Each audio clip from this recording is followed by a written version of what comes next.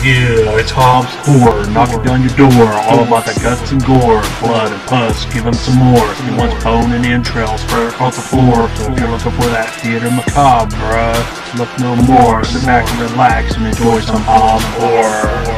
Thank you for watching Hobbs Horror. Yeah, and don't forget to like and subscribe and all that good shit.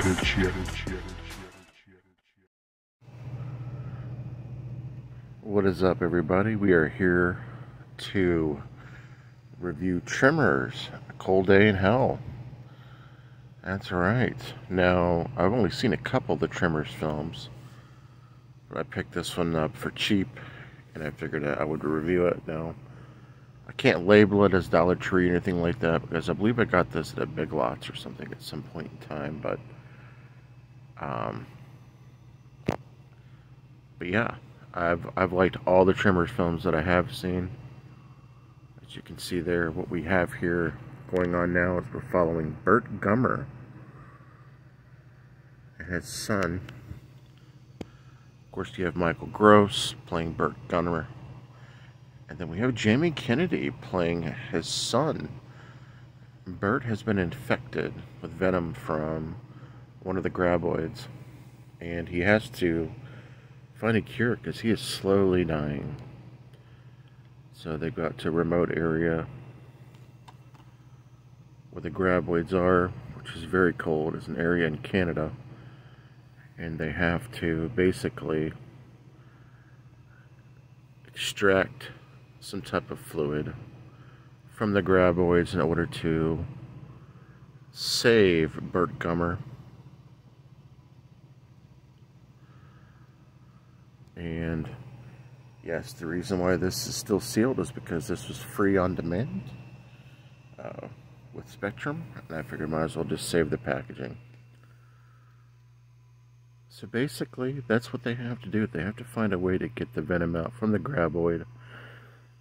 Burt's slowly dying, and there's doctors on hand at this remote location that they're out in Canada to kind of keep Burt alive. He gets like IV treatments and infusions and stuff. But he still tries to fight because Burt Gummer is Burt Gummer, and he's not gonna, he's not gonna let anybody take him out without a fight. So, and there's like a group of people there also willing to fight with him to protect everybody from the graboids. But this was really entertaining, extremely entertaining. A lot of references to the original film. In fact, Val's daughter from the first film is in this film, and there's a lot of references that Burt uses from the first film. A little bit of CGI, but it was done the correct way.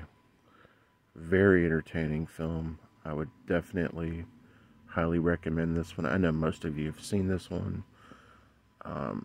One of my favorite parts is when everybody goes one-on-one with one of the graboids. It was just hysterical. And Jamie Kennedy was good in this film as well. Of course, you guys know him from the Scream films and pretty much everything. But, yeah, this one was entertaining. I've got to see the rest of the Tremors films to really form an opinion on the franchise, but Tremors Cold Day in Hell, highly recommended if you've not seen that. If you can get it for cheap on Blue, might as well. This is a 2-disc set, DVD and Blu-ray. A Cold Day in Hell. A very good climactic ending as well, but definitely worth the value. You get the digital movie as well. So anyways, highly recommended. Like I said, CGI is done pretty good. Some parts were cheesy, but I enjoyed Tremors Cold Day in Hell.